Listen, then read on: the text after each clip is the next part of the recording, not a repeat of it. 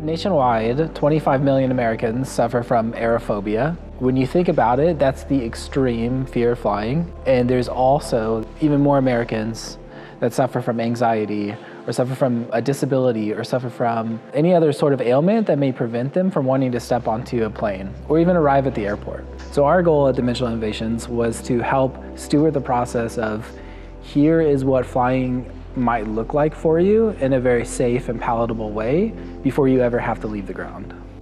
So the experience starts off.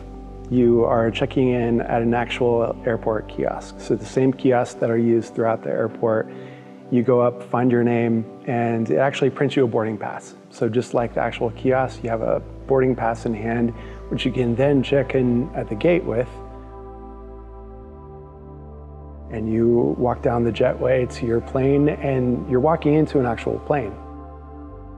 So you have a seat on the plane, you look out the windows, and you see the actual airport. So you can see the baggage handlers moving around, you can see people on the tarmac. So then you see on the front monitor a flight attendant who's telling us the safety instructions and giving us a little download of what's going to happen throughout this experience. We put on our seatbelts and get ready for takeoff. So out the windows, you're seeing us taxi to the runway and we take off. We do a little 10-minute loop around the city and then land. And it is a really accurate, true-to-life flight experience. One of the biggest challenges on this project was getting a realistic out of the window view. So this means making a photorealistic recreation of not just the airport, but the tarmac, the Kansas City area that you're flying over.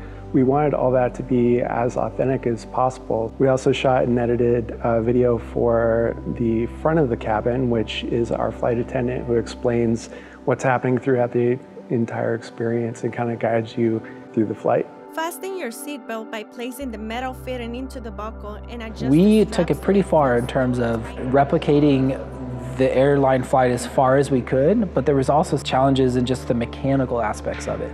So when you take a refurbished aircraft and you wanted to make it feel like it's still flying, there's a lot of challenges of materials and textures and lighting and getting it back together and getting things to align and putting monitors in the window spaces and getting audio to sound correctly. So the challenges were really like, we're trying to create something that is as realistic as possible, but it's sitting on the ground. I think the neatest part is when you get into the cabin and you sit down and you start listening and you have this moment of quiet as other people are shuffling around, or maybe it's just you and your caregiver or someone, there's a feeling you get that you sort of feel like you're at altitude. And that's kind of a crazy thing to think about because we have sounds, we have sights, we have video, we have a full-size cabin. I mean, it's until you're inside of it and experience it, it becomes so true to life. And that was really, really impactful.